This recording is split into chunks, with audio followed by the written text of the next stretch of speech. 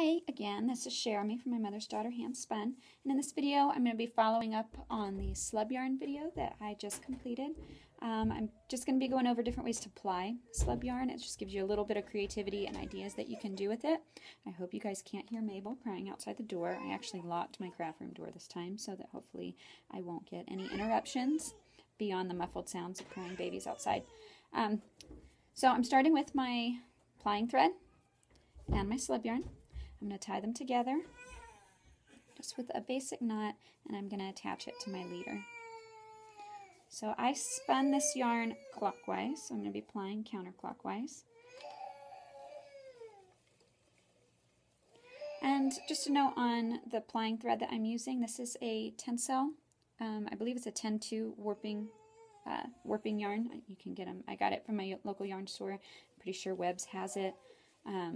Cotton would work, just anything that's strong because you're going to be pulling on your plying thread.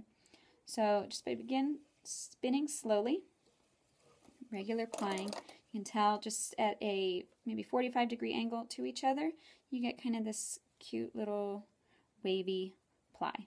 And the texture in the slub yarn, going thick, thin, is going to give you some fun different sizes in your waves.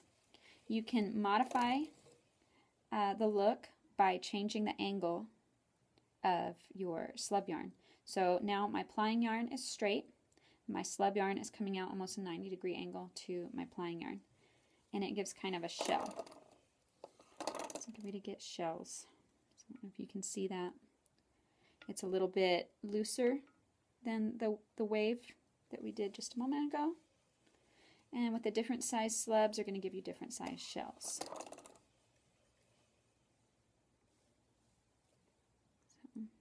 Those are shells. So now to get beehives, it's fun, there's nothing you can't do with this. You take it to a 90-degree angle, and you want those shells to be a little closer, and then you just take it and scoot it up. You don't have to scoot up the thin areas, we're just scrunching up the thick areas. And that will give you, let me do one more and then I'll bring it closer to the camera. So let me unwind it a bit.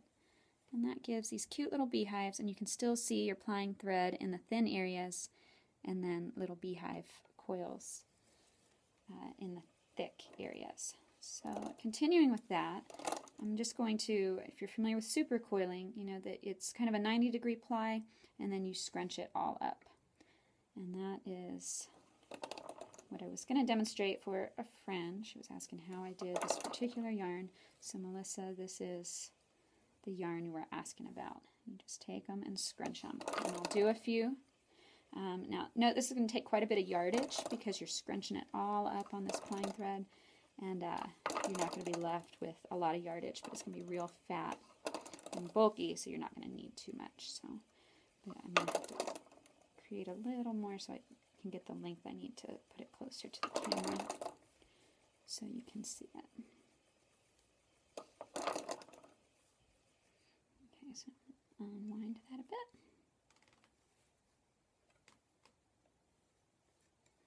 Bring it closer to you so you can see. So it's kind of better. Almost looks like popcorn, kind of.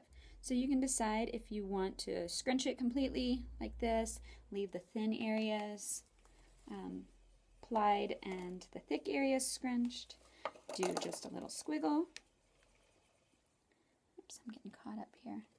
The thicker it is, the more you'll have to work to get it on your bobbin. That's okay too. If you want to only scrunch the thick areas and leave the thin areas, it just gives you options and creativity. I mean, slub yarn is fun on its own, but then when you bring in the plying threads, it gives you lots of fun options that you can do. And I guess if you're really feeling froggy, you could take it and ply it the opposite direction again, and watch all these little bobbles open up as they get anchored down by that third ply. Maybe I'll do a separate video on that. I'm not going to do it with this particular yarn. Oh, here's one of those fat slubs that we did earlier.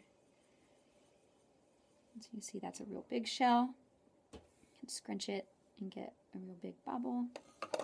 And here's one of the thin ones. So if you didn't see my previous video on how to spin slub yarn and change the size of your slubs, then check that out. So if you have any questions at all, please just comment. Send me an email at mymother'sdaughterhandspun. You can find me on Instagram at mymother'sdaughterhandspun, and I'm also on Etsy at momsdaughterhandspun. So thanks for watching, and check out my other videos.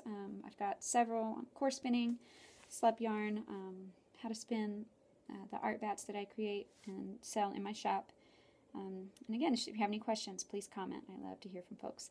So thank you. Have a good one.